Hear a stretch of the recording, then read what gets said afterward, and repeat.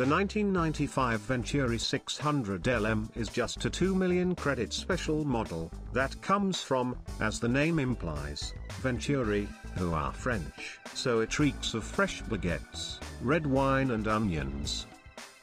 Anyway, this car is based on their hardcore track-oriented 400 GT, that looks like a Wish.com F40. But don't let that deceive you, it is a genuine French supercar from the times when France still made fun, reliable and affordable workhorses, that were clapping major cheeks on the world stage, mainly off-road.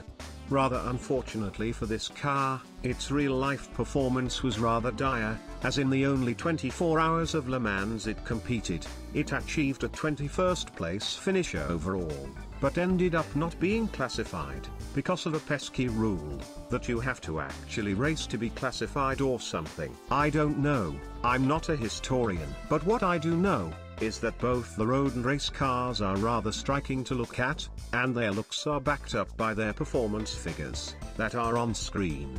As with all ready-made race cars in this game, you cannot upgrade them further to what they're already come with as standard, so the only upgrades you can do to them, is giving them lots of headbaits and tickles in the setup screen. But before we hop over there, let's first look at the issues we'll be trying to amend. Depending on how you've experienced playing this game, i.e. did you play it on original hardware, or base emulation versus enhanced, you might remember most, if not all mid-engined cars be pretty much impossible to drive, and that is because the game's physics are tied to frame rate, and since the physics essentially updated every other frame, the Mr.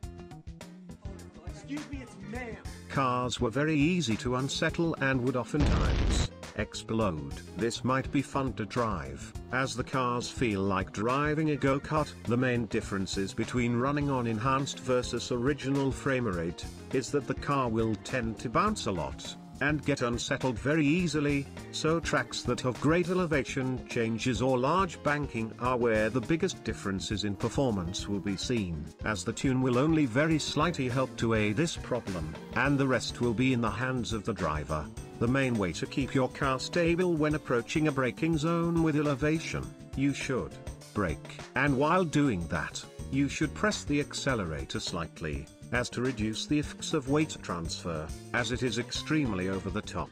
Once you've entered the corner, turn in and keep accelerating. At that point the car might only slightly wobble, but before long, it will try to explode, so be ready to fight it as soon as you sense any sort of instability. And whatever you do, do not step off the accelerator completely, always keep some sort of throttle input, as to prevent the car from transferring too much weight, and spinning. In addition, if you can avoid staying on the inside line through such corners, I highly advise you do so, as the cars tend to not be as giddy. The same can be said about the car if you're running the game at an enhanced frame rate, but it is very mute. The spinning part, that is, the car might still get unsettled, but it will most likely be due to you understeering or dropping into too low a gear. In addition, you will probably end up going a little too fast in some complexes. Don't panic if you do. Just a slight dab on the brakes will allow you to correct the car's direction, even at the cost of some speed. It isn't ideal, but if you're presented with a choice of A. slightly slowing down, setting your car straight for the upcoming turn, and clawing back the lost time afterwards, or B. plummeting into a wall, spinning and losing tens of seconds, and maybe even the race, I'd choose the former. Now that you know how to drive, it is time to show you the secret spice that makes the process of driving just that slightly easier. Since this is a Mr. Car, you want to have more front-end grip, but not too much, as to losing speed on the exit. Thus the suspension is set up for a soft front and stiff rear, but not too far apart. To maintain a balance, feel free to experiment with the front toe. If you're finding the front end too grippy on corner exit, I've tried using -0.05 and it felt somewhere in between of being right. Afterwards, the brakes are stock, with maximum aero. Feel free to change that if you're in need of slightly more top speed for test course, but otherwise leave it alone. Same with the transmission. It is stock with the auto setup set to 20, which provides enough speed and acceleration everywhere, but for standing starts in second gear the wheels tend to spin if you have full throttle, so just don't full throttle of the line, since this isn't a 4WD vehicle, and you shouldn't be doing this in the first place / And we finally arrive at the differential. The stock setting is fine for the most part, but it felt a little lackluster, so this is the more enhanced version, with slightly more locking during acceleration, slightly less underbraking and requiring slightly more torque to activate. For the cases where you might end up in a very slow corner in low gear, you'd have some semblance of a turning circle. Now, to see how this thing compares to the others, Steve is lined up at the start. And he's off. Loads of wheel spin even starting in second gear. He speeds towards the carousel.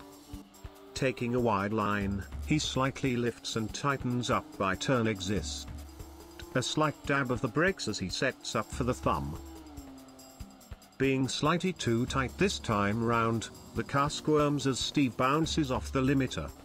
Going flat out right before the corkscrew and he nearly runs it flat, slightly lifting in the middle. Starts braking just too late and goes wide in the barrel.